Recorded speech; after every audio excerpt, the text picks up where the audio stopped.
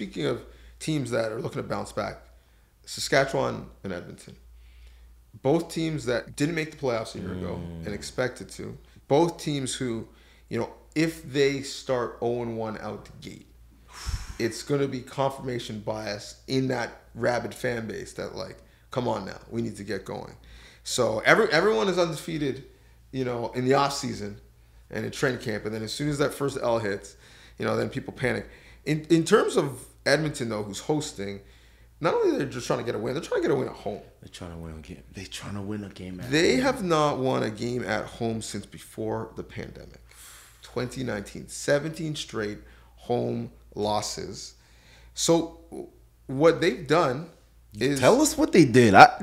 This is extremely interesting. So you already know where I'm going with this? I know exactly where you're going, but let the listeners know, because this is amazing. They've got a guaranteed win ticket rule for the Elks. So you can go on their website, sign up for the promotion.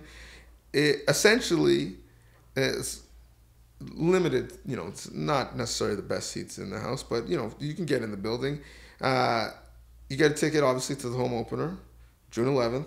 Be there, and it's guaranteed win ticket. So buy a guaranteed win ticket, and you'll keep your seat until the Elks deliver a win at home. So you pay once, and then you either are going to receive a win or you're going to receive another ticket.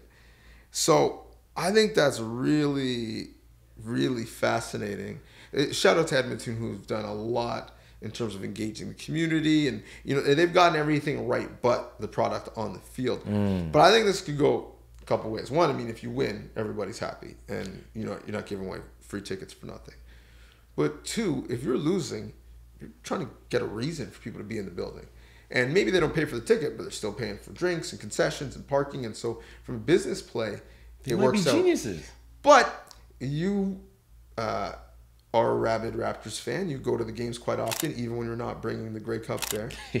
And sometimes people are cheering for pizza more than they're cheering for the game. Like, they're trying to get that number where they get a free slice of pizza. And if the Raptors are losing, people are losing it over pizza, it's not a good look. My fear is that, imagine if it's close and their fans hoping that they get a free ticket over a win. That would be optically a bad look. I don't think it'll get there, because I think people going, especially to home opener, or actual Elks fans, they're not just going there to post on the gram. But I love the fact that they're thinking outside the box. These are the types of initiatives that we should be trying, dabbling in, see how they work. You don't want to get to the point where you have so many losses, you got to do this. That's right. I give them kudos for thinking outside the box and seeing if this works. What's your takeaway from it? You know what? I think those guys might be geniuses on the marketing team over there in Edmonton, DB. It's almost like a win-win, right? They win the game, good for us. They lose the game, hey, you can come back. And so they might be. They're essentially asking the question, are you not entertained? And if the answer is no, come back next week. Right. And we'll try again. That's what they're saying. And so, you know what? They might be onto something, and they might be the first team, and they might start a trend. I just need, if they lose, as people are leaving, for them to play Biggie One More Chance.